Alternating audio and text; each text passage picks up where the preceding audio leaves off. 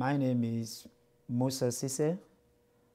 I'm here to tell a story. The title of the story is My Wish. One day, I was sitting down with my grandfather.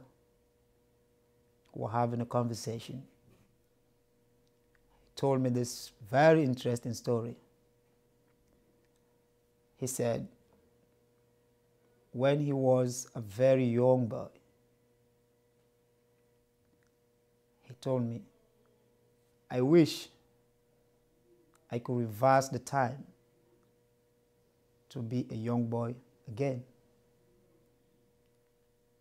He thought that being a young boy is a kind of burden because in the house, all the domestic work, like fetching water from the stream, cleaning the living room, packing the chairs, they'll always ask the kids. All the grown-up will be sitting down doing nothing. So he thought that was a burden. So he was wishing to be a man. All right. He complained to his own grandfather. Then he told his grandfather, he said, "Grandfather, I wish I would just be a man." And the grandfather asked him, "Why you wish that way?" And he said, "Because being a man is like having the goose that laid the golden egg. Nobody's going to bother you. Nobody's going to ask you to do your assignment. You're just going to be like a free man." Then his grandfather said, "Not so fast, but every stage in life has its own challenges. Accept who you are and be careful what you wish for." Okay, but he was still troubled by the responsibility as a boy until one day when he met an 85-year-old gentleman. They had a chat together, and he told the old man, the 84-year-old man,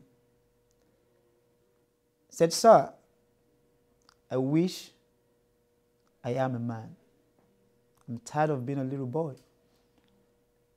And the old man too started explaining. He said, "Look, how many things I have done." He said, "Yet there is so much more left for me to do." He said, "I wish I am a baby again. I wish I can be a boy back so that I can complete most of these things that I wasn't able to do, to complete." He said, "But if there's one thing left for me to ask the Father in heaven,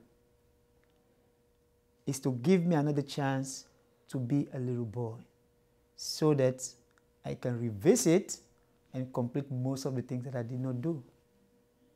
Or at least I can just pray to Him, turn to Him and say, 'Thank you, Father in heaven.'" Then he took back his chair and said, "Well, look, I am wishing to be a man, somebody who is already a man that has accomplished so many things is wishing to be a boy." And then the 85-year-old man was able to explain some of the reasons why he wanted to go back being a little boy. And then my grandfather said at that time, he realized that every stage in life has its own challenges and responsibility. And then he accepted. Until he said at the age of 20, 21, 22, he realized the workload, the responsibility at that time was way better than what he was having at that time. So he was explaining, sharing the knowledge with me that you be careful what you wish for. And now, I was able to learn from that. The moral of the story was, he told me the story so that I'll be able to accept the fact and believe that yesterday, the past always accompanying the present to the future. If the past accompanies the present to the future,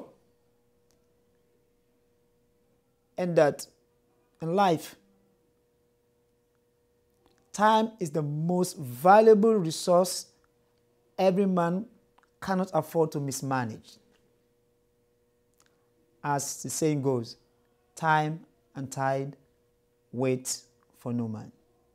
Since the day my grandfather told me that story, I tend to be careful what I wish for. Thank you very much.